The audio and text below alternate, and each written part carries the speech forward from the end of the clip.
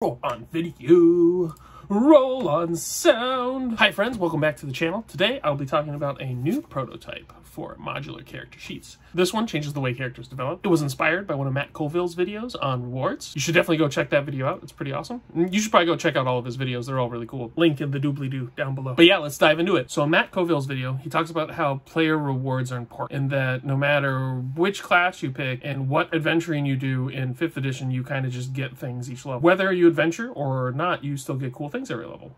So I had an idea is why don't you take what you get as a character and break up your advancement into little bits and pieces and scatter those throughout your world, so you have to explore and find those things. So I did that on these modular character sheets by then taking the stats that a character would gain, breaking them out into little cubes of equipment. So the main stats would then be acquired through armor. Okay, so let's take a closer look at these things. So your character sheet is basically this index card. So this is a very simplified version that I made for my wife and son to playtest. My son's 7 and my wife doesn't play a whole lot of RPGs, so I kind of just boiled it down to see if this sort of thing would work. Your base character sheet tells you your stats. So without any equipment, you have 10 health, so 10 HP, 10 armor, and you move 6 squares.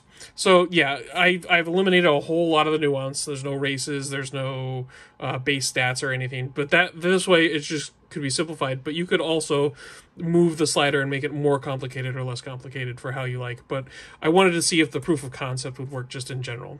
So from there, I broke the stats out onto equipment. So I made 4 slots of equipment for armor, and then the rest of the slots are pretty much how standard D&D works. The 4 slots of armor now replace how your stats would work. So to get that, I broke down just 3 basic classes. You'll have a class of light armor, medium armor, and heavy armor. So basic like cloth, leather, or some sort of mail.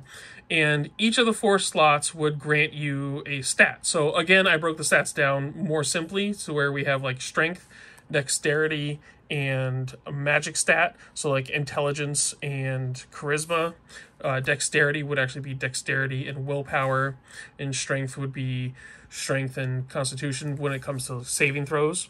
So the stats on each item would just be add to roll. So to simplify it, I got rid of stats and then bonuses to hit. Instead, all of the stats are just your bonus to hit. So if you have a piece of chainmail with 1 strength on it, that means you add 1 to all strength checks, all attack rolls that use strength, so on and so forth.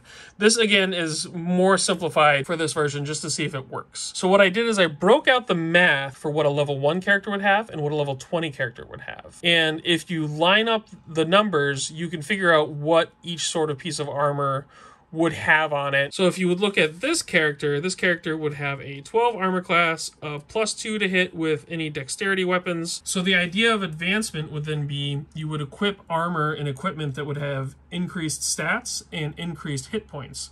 So the increases could be more incremental, and it would be loot and treasure you would find throughout the dungeon. Also, you could find spells. Right now I just have a bunch of cantrips up, but these could very easily be level 1, level 2 spells. And then the players would only be able to equip whatever spells or abilities they find. This kind of takes away customization from the players, but it also gives them the agency to go out and discover things, which then should motivate the players seeking more rewards. Now, this may unbalance things, but then again, the DM decides what skills, abilities, and spells the players can have access to, and you can slowly dole out different amounts. So yeah, again, this is kind of a proof of concept, and I just started playtesting it and nowhere near enough data to know if it works or not, but I just thought it was a really neat idea. It kind of turns D&D more into a Souls-like game where you're exploring the world to get all of your neat little things. You could really take it and make it more complicated or less complicated. I made it less complicated just because of the current players at my table. You could really take any player character, break down the stats, chop them up into little pieces of equipment, and spread it out, or just anything, spread it out throughout and have the players explore and find things. I will be